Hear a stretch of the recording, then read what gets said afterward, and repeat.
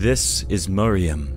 She is 16 years old, an Indonesian Muslim living with her parents and younger brother. In the next 15 seconds, she is going to leave Islam. This is why.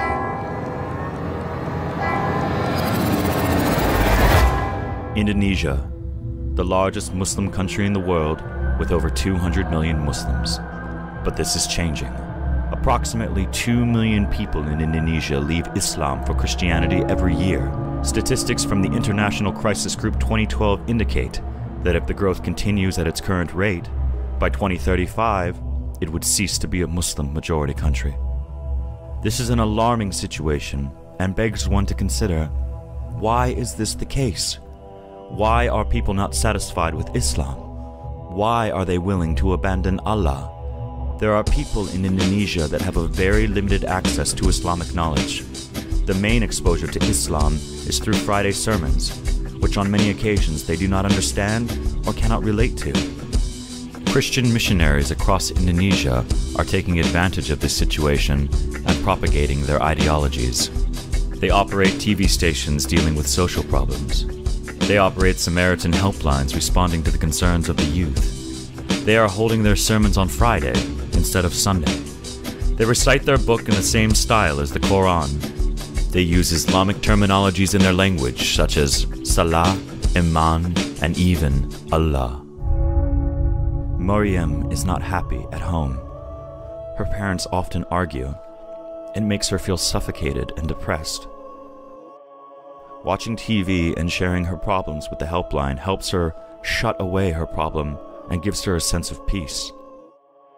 Her friends often invite her along to concerts organized by the local church groups. She perceives them as her new family, who give her a feeling of love and support. Maryam is on the brink of leaving Islam. A lot of her friends already have, and are encouraging her to join them. She feels a sense of belonging, a purpose to her life. Millions of others have either converted or are about to convert. How do we prevent this? Maryam is not just a person. Maryam symbolizes a whole generation of Indonesians today. We need to save Maryam. We need to start at the grassroots level. The problem lies in a lack of Islamic knowledge resulting in poor faith. So we want to launch the country's first Islamic youth TV channel, which will share the message of Islam in a way the youth of today can understand and want to understand. We want to start a community helpline, engaging the nation of Indonesia on the religious and social aspects of their lives. We want to preach less and listen more.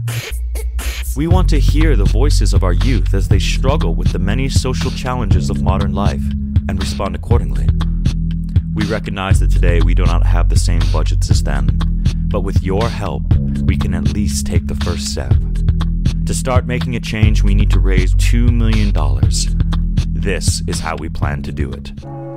Many Muslims are unaware of this situation in Indonesia. It is time we let them know. It's time to stop taking comfort that Indonesia is the largest Muslim country in the world, as with every day that goes by, it moves one step closer to losing that position. We need to raise awareness of the Save Maryam campaign all around the world through the use of social networks and word of mouth. Do whatever it takes. Print posters, hold events, and tell everybody. Share this video on Facebook, Twitter, YouTube, and any other social networking sites you use. Blog about it, tweet about it, and get your friends to do the same. The more people who know about it, the easier it will be to reach our target. Our aim is to bring Islam back into the lives of Indonesian Muslims. Join us in our mission. Save Maryam. Save Maryam. Save Maryam. Save Maryam. Save Maryam. Save Maryam. Save Maryam. Save Maryam.